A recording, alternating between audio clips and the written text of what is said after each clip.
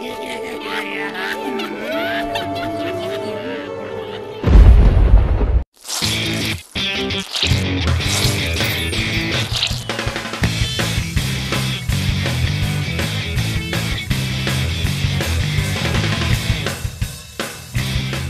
howdy there, Scream Freaks. You remember back in the day when you were horrified something was living under your bed just waiting to gobble you up?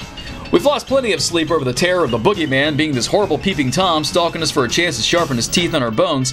But did you ever stop to imagine the opposite? What if the creature under your bed wasn't a menacing, bloodthirsty beast of bad dreams, but delightfully charming critter who only threatens your sock drawer?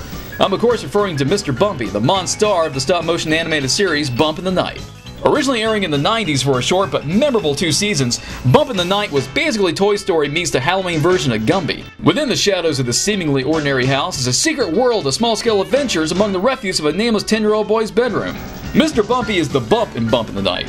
Living under the faceless kid's bed, he's a regular party animal who's often jamming it out while on the hunt for adventure, especially when it involves his favorite foods like dirty socks, dust bunnies, ice cream, and used gum. Joining him on most of his nonsensical adventures are a couple of characters from other parts of the house. Oozing from the bathroom is Squishington, a gelatinous neat freak blob that lives in the toilet tank, and then there's Molly Coddle, a fucked up comfort doll that belongs to the boy's little sister. What the fuck happened to this doll?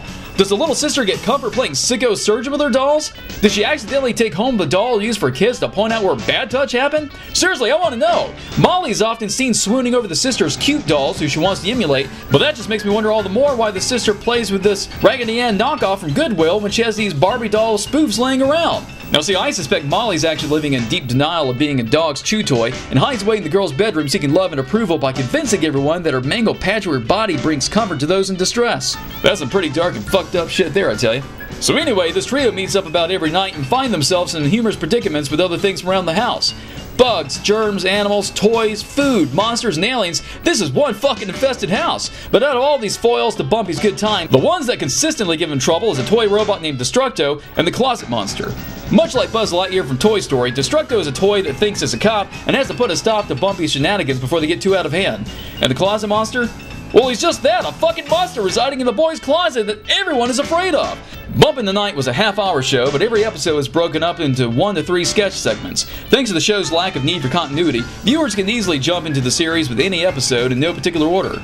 Most episodes ended with a musical montage recapping the episode as sung by Bumpy in the karaoke cafe.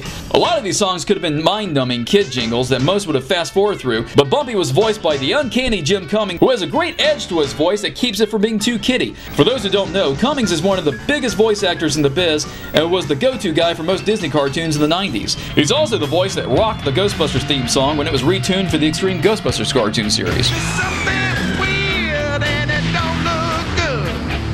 Who you gonna call?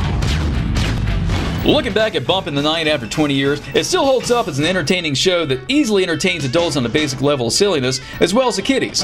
Its stop-motion animation outshines any of today's CGI tunes, the great mix of characters remain endearing, and the timeless plots still make it relatable to most anyone watching. We'd recommend the series to those who enjoy Play-Doh theater monsters of any shape or size, and anyone needing another cartoon they can easily reenact in their room. But, what do I know? I like Killer Tomato movies. I'll see you later, Scream Freaks! Scream,